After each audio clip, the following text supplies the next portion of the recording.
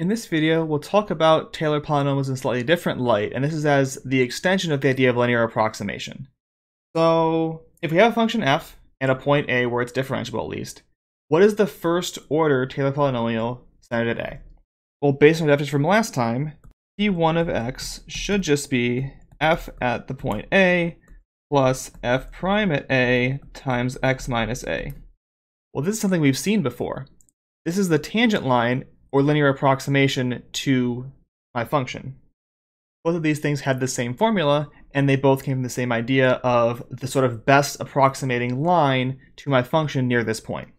The question you might ask beyond that is, what if I want to go beyond linear approximation? What if I find the best fit quadratic to my function? What about best fit fourth order polynomial, best fit 10th order polynomial?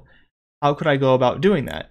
And the idea is that comes from Taylor polynomials of higher order. Our T1 was the linear approximation of the best fit line, and it turns out that you can show that Tn for any n is the best fit nth degree polynomial to my function at that point.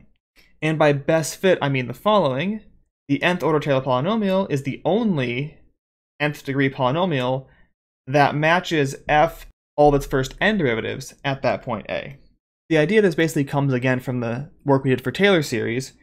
Right, we saw that for the Taylor series stuff, setting ak equal to kth derivative at the center point over k factorial let me define the terms of my series, but that also means going backwards.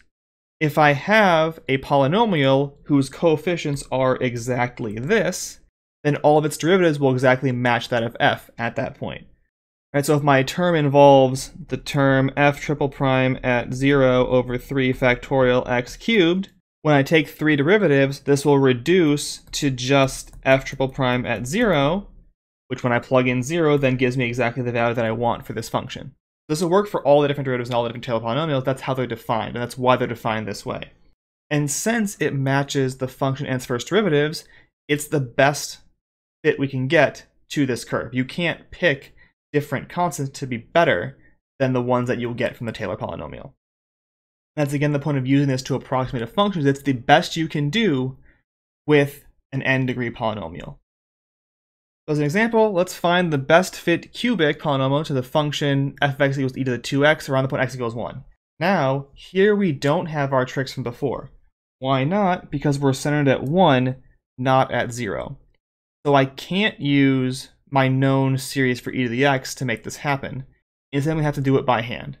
And the by hand part is I know what the formula should look like. I just have to plug it in and see what happens.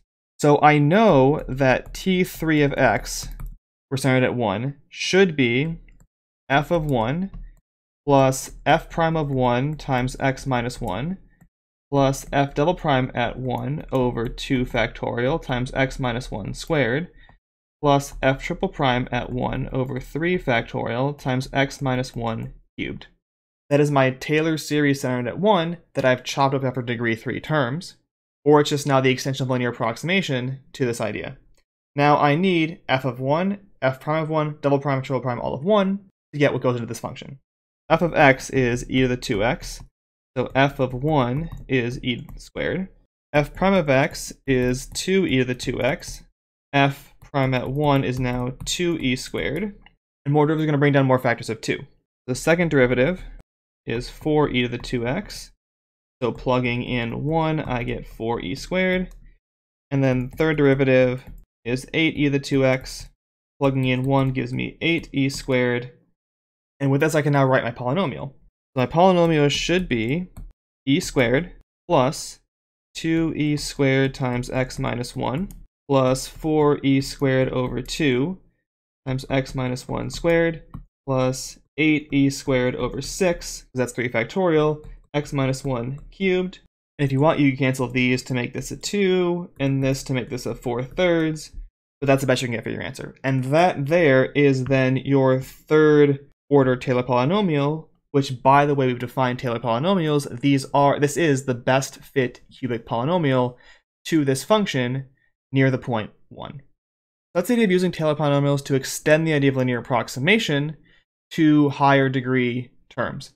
If you want the best fit line, you have linear approximation, but that's also the first order Taylor polynomial.